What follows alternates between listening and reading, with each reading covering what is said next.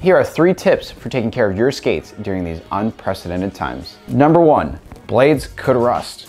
You'll want to take a little bit of WD-40 or a simple 3-in-1 oil, apply that to a rag, and run that along the blade.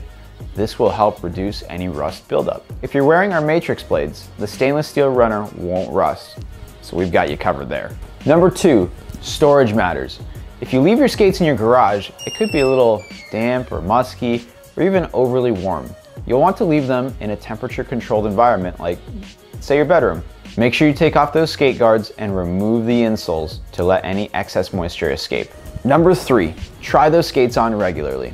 If you haven't worn those skates in over a month, they may not feel quite the same. Make sure you wear your skates at least once or twice at home before returning to the ice. When it's safe to return to skating, you'll want to make an appointment with your skate tech to get a fresh sharpening, but as well, check the fit of your boots. If you've got any skating questions or skate care questions, send us a message or leave us a comment.